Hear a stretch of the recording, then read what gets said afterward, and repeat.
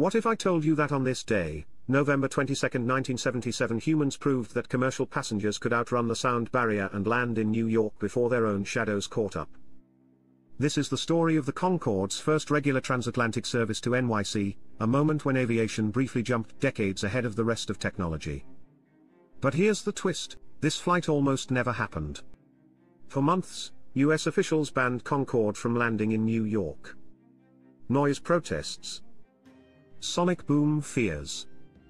Lawsuits. Environmental battles. The future was being held hostage by public panic. And yet, engineers, diplomats, and aviation giants kept pushing. They argued, how can we call ourselves pioneers if we're afraid of speed? Finally, on November 22, 1977, the ban was lifted. At 11:09 am, Concorde sliced through cold autumn air, descending toward JFK with its delta wings gleaming like a silver arrow from another timeline. When its wheels touched the runway, something historic happened. The world's first supersonic passenger service to America became real. Passengers had boarded in Europe and arrived in New York in barely over 3 hours.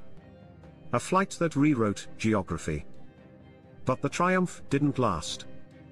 Rising costs. Regulations. Fuel crises. And later, tragedy. By 2003, Concorde was gone. Yet for a brief moment on this day the future of flight wasn't imagined. It was experienced. And every supersonic project today stands on the echo of Concorde's first roar over New York.